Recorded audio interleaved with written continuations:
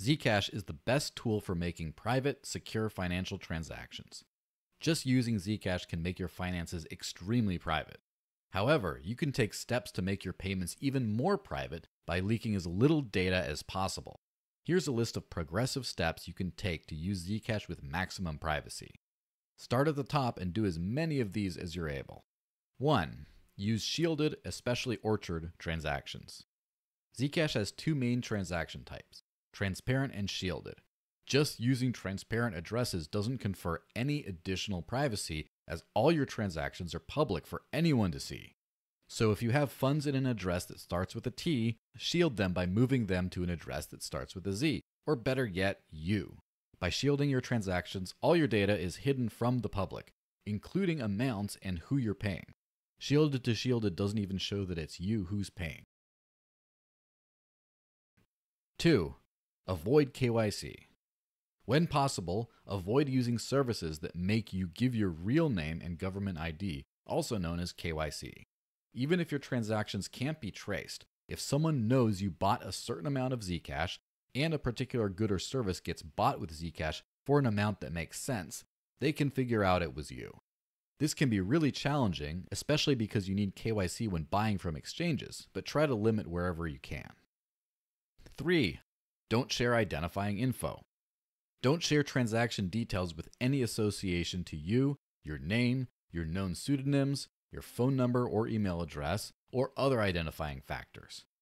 If you tweet about how much money you have or what you're doing with it, that isn't going to help your privacy. 4. Use a secure device. Common devices and operating systems leak a lot of private data, which can harm your privacy when using Zcash. Ideally, run an operating system like Linux on your computer and Graphene for your mobile device. Use an encrypted messenger like Signal, and avoid Google, Microsoft, and other products and apps which can collect and share your private data, including surrounding your transactions. Check out Naomi Brockwell's channel for more tips on how to improve your device privacy. 5. Run your own node and use Tor or at least a VPN.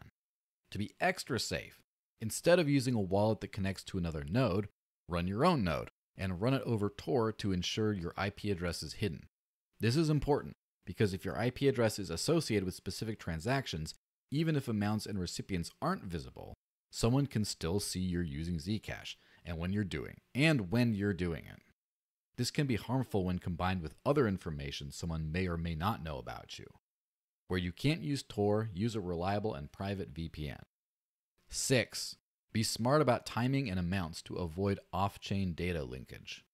Finally, to be extra safe, don't transact in predictable ways. Don't receive and then immediately send whole balances somewhere else. Wait some time and send regularly with amounts that can't easily be correlated between send and receive. The longer you leave your coins in a shielded address before moving them, the better. Shielded coins at rest are your best friend.